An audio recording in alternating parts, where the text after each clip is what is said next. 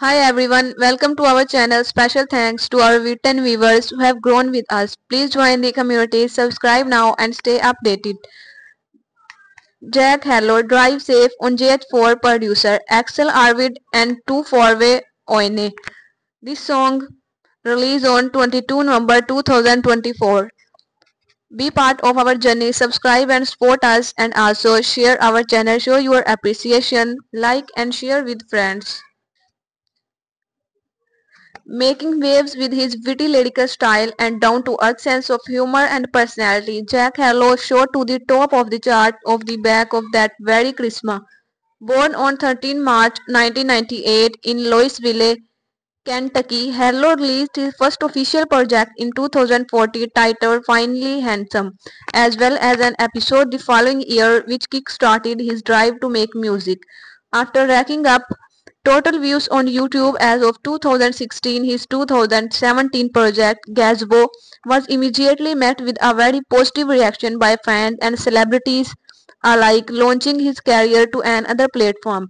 Dark Knight, the second song released of the album, eventually featured on the front page of the World Star Hip Hop and racked up on YouTube. Additionally, he even got a co-sign for the aforementioned song from both Peter Rosenberg and fellow Louisville native Bryson Tiller. Harlow is now associated with DJ Drama and Con Cannon's Generations Now record label. In 2018, he released Loose, Harlow's fourth official project and his first major release since singing with Generation Now and Atlantic Record. The project was a showcase of his increasing stand form as he managed to get rap Witten, Say Hi, The Prince and former XXL freshman K-Camp for feature on the project.